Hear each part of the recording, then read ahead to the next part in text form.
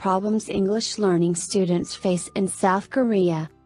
From my combined interest in Asian, and more specifically Korean, culture and my desire to teach English to anyone wanting to learn, I have personally come to interact with several adult learners from South Korea during the past few years.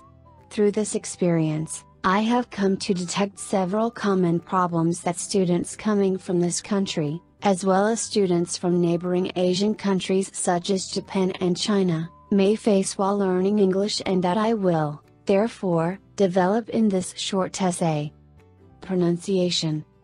The most common problem would be pronunciation. Yes, it may be a common problem to all English learners, or any language learner in general, but in the case of South Koreans, as well as other East Asian natives, many sounds that exist in English are often non-existing in their first language and therefore may impede the learning process, as many students, I have found, try to learn English pronunciation through a transcript in their own first language sound, even more so as this is a common way to find English words in Korean media.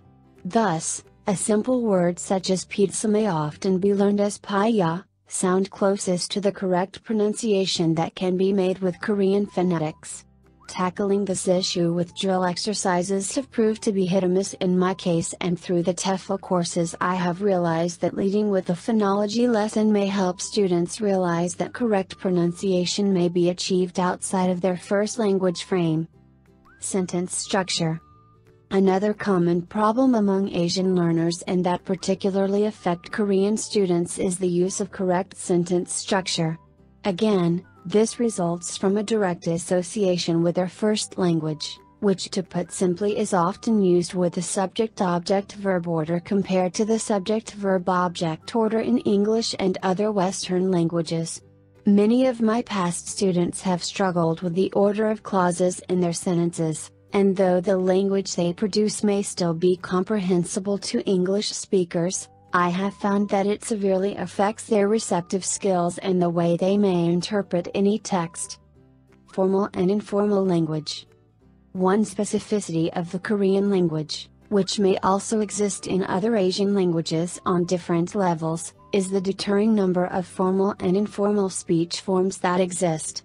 Compared to the few distinctions that modal verbs or specific nouns in common English may give, a Korean verb or way to address someone may vary following if one is speaking to a friend, family, elder, acquaintance, longtime co-worker, newly recruited co-worker, as well as the different superiors one may have at work. This difference in types of speech is often difficult to translate and explain to students.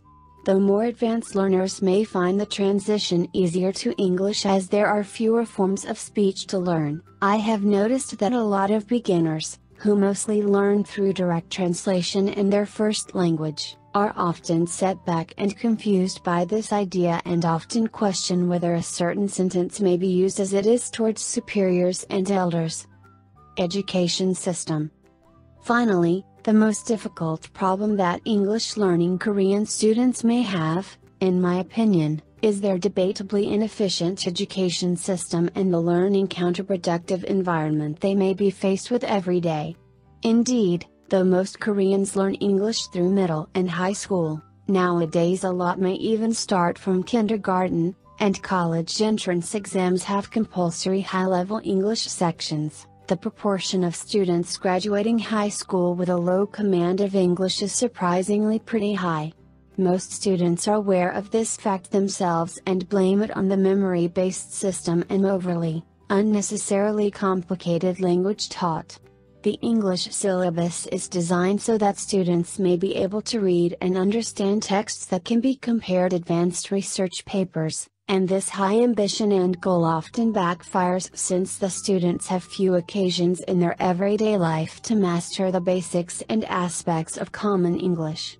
Things get further counterproductive since the Korean media has known a huge increase of misused English, as well as its adapted pronunciation as mentioned in the first argument paragraph, during the last few decades.